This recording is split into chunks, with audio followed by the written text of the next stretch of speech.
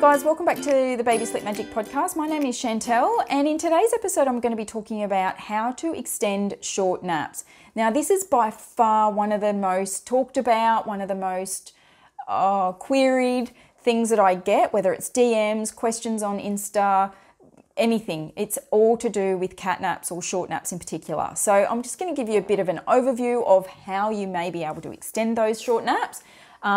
Look, my motto is everything is fixable. So, you know, it's usually comes with a few tweaks that can make all the difference. So look, my first tip is, as long as you've got a baby over the age of, 6 to 8 weeks old, is make sure that bedroom or the room they're in is dark, because babies are not very good at switching off. And if you are having trouble with your baby either falling asleep or having good naps, darkness is the absolute key to success here. So making sure that room is dark is definitely going to work to your advantage. Whether you've got blockouts or you use cardboard on the windows or you can use alfoil, there is definitely different ways to achieve that. Make sure there is no night lights turned on, and ideally make sure the door is closed, because babies under the age of 2 are not afraid of the dark. So make that room dark because it will help.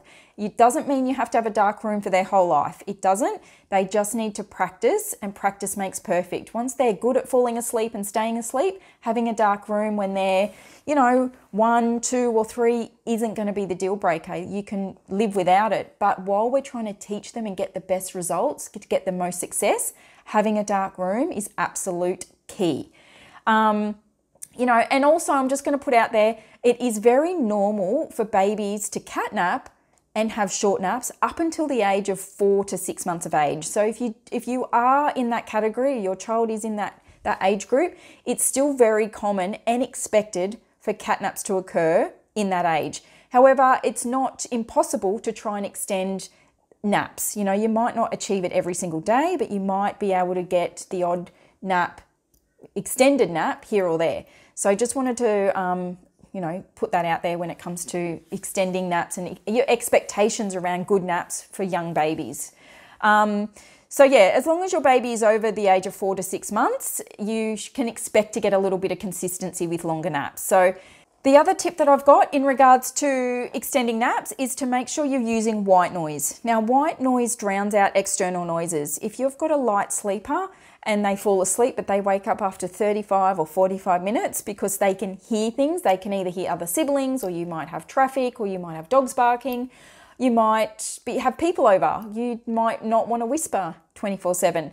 Then white noise drowns that out. Babies come from a loud environment in the womb. They're used to 90 decibels 24/7. If they're in a silent room, chances are they won't sleep very well. So if you are in the predicament where your baby or toddler is having short naps, white noise, again, along with the dark room, may be, the key and the piece of the puzzle that you need. Make sure that it's loud. If you're a little unsure on how loud, get a free decibel checker on your phone and put it near the white noise that you've got. I usually recommend something that sounds like rain because it's natural and it's consistent and there's no pauses and breaks. Again, you can get the rain noise on either our app, the Baby Sleep Magic app, which we've got in there for free, or there's plenty of options that you can get white noise from. My advice with white noise though, make sure you've got a device that plugs in, otherwise you'll go through a million batteries. So make sure it's usually loud, it's similar to running water in the shower. That's usually my benchmark when it comes to white noise. Make sure that you are following an age-appropriate routine or wake windows. Don't have to necessarily follow times. I'm against following times because every day is going to be different. But your baby, depending on their age, is only capable of staying awake for a certain amount of time.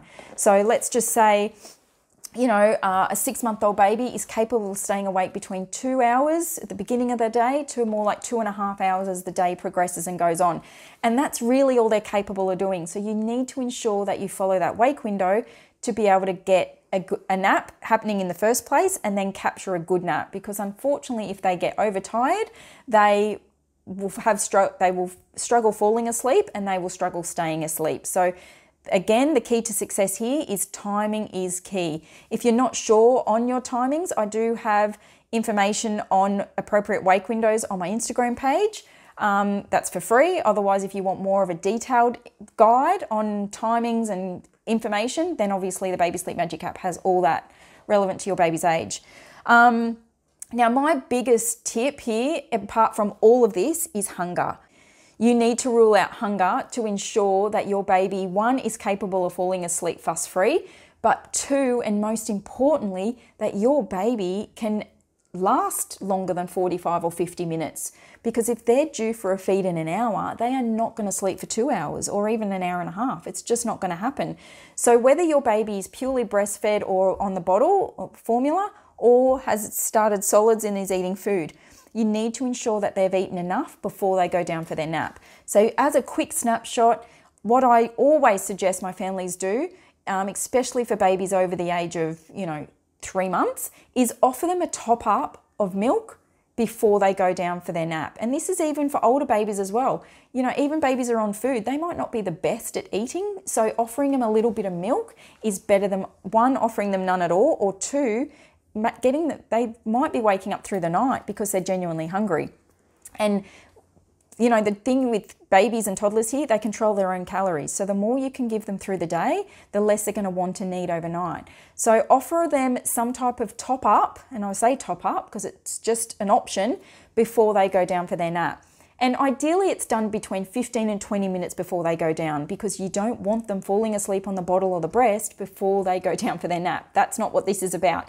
This is business. You feed them the bottle or the breast in the lounge room with the lights on, the TV on, the windows open, they're talking out loud, and it's an opportunity for them to have a little feed. It's not an opportunity for them to get those butterfly sucks and doze off and have a little mini 5-minute power nap. That's not what this is about. Or even doze off and you transfer them into the cot or bassinet. That's not what I'm suggesting. It's purely business. Give them the opportunity to have a bit of a feed. If they do, amazing. If they don't, no problem. It means they're either not hungry or didn't want it.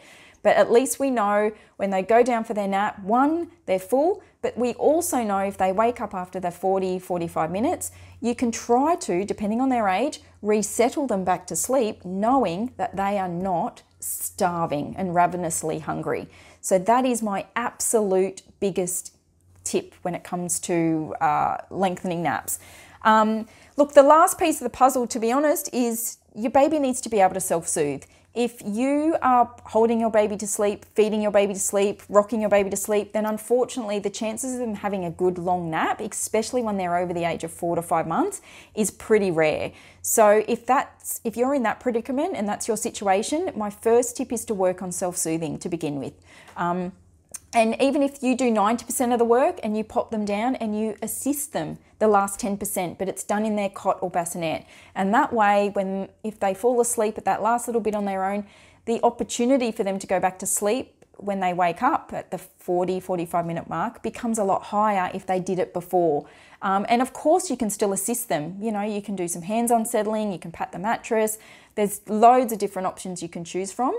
But the biggest key to ensure that the biggest key to success is to ensure that they can self-soothe. So, for babies who can self-soothe and can put themselves to sleep independently, and especially for babies who are over the age of 6 and 7 months, the key to this point now is to stall. When they wake after 40, 45 minutes, if they've put themselves to sleep, don't rush in.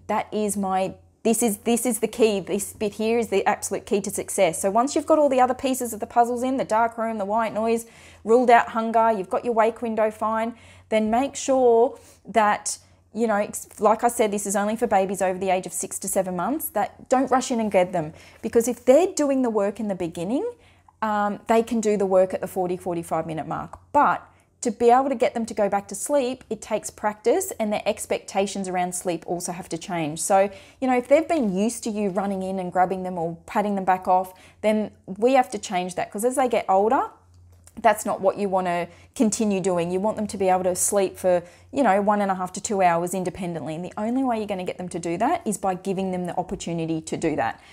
But to ensure they're capable of doing that, we need to ensure the room is dark, the white noise is on, you've ruled out hunger, the timings are right, and, everything else that I've just said.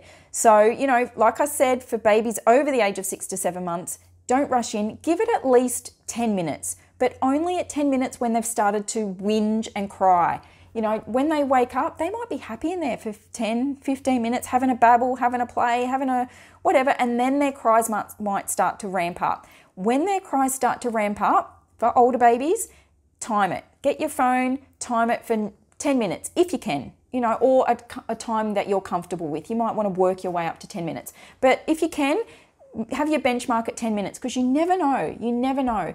If they've given the opportunity and they've put themselves to sleep to begin with, you know, the chances are, if they've given the opportunity, the room's dark, white nose is on, tummy's full, you know, tick, tick, tick, and they're given the opportunity, they will go back to sleep. Now, it won't happen on day 1, day 2, day 3, but in the future, if you're consistent with that approach, it will happen. I promise you. That is a promise. It will happen. It comes down to consistency, and it comes down to all those other things that I said as well. So, look, I hope that gives you a bit of an overview on short nap culprits, how to extend naps, expectations around naps, and some tips around how to improve naps. Look, if you do find this information helpful, please feel free to share it with another mum or a friend.